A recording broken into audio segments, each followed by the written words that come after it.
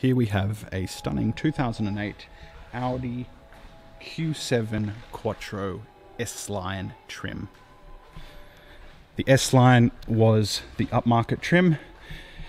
It differed over the original variants. If you have a look at some Q7s, you'll notice that this lower body is plastic. On the S-Line, it's finished, body matched, better option wheels, slightly firmer tuned suspension. And it was just a higher tiered car. Q7 was Audi's flagship at the time of the SUV range, which is now spilled into the Q5 and the Q3 and continuing to grow. 7 seats, as you can see. Rear air conditioning on both the center stack and the B pillars for rear occupants. It's the perfect height to get in this SUV. You don't have to climb up, but you're still sitting nice and high. Every feature under the sun. You do have Audi's command center up there. And it's all controlled through this center stack down here. Multimedia steering wheel.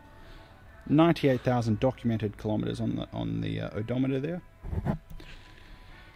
We do have an aftermarket Bluetooth system, but the car was equipped with Bluetooth, which is very good as well. So you can pick and choose whether you want the aftermarket one or the original one. Power seats with lumbar.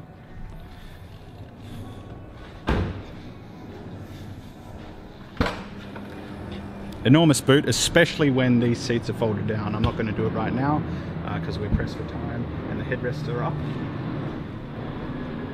So perfect car for the family going to the snow, and it's frugal, being the 3-litre turbo diesel. But for it, and you still have all that torque that you could possibly expect. Cup holders everywhere, as you can see in the door pockets. Just a really sensible car, and they hold their resale so well. The front end of these is very imposing, so you're not going to have any trouble with anyone getting out of your way on the highway or barreling down the street. And it doesn't handle like a big vehicle. It handles like a small SUV. You do have a rear backup camera as well as front and rear parking sensors for tight car parks, and the mirrors do fold in. I think we're wearing 19s here. 20s, which is nice. They've got a good set of Pirelli Scorpions on them at the moment. And these are very popular SUVs. If you're after a Q7, we have 1 or 2 in stock, as well as a number of other SUVs, such as Volvo XC90s, Lexus LXs, BMW X5s, and Mercedes MLs. So if you're on the market for one, come and have a look at the Oldtimer Centre, see what we have. Take this or one of our other ones for a test drive. You can find us on www.old.com.au. Apologies for the aircraft noise overhead. We are located close to Sydney Airport. You can speak to myself or Philip Tarrant or Richard Simons, and you can contact them through the website. Give us a call, send us an email.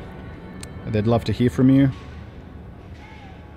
And we're open 6 days here, closed on Sundays. 101 to 103 Illawarra Road in Marrickville.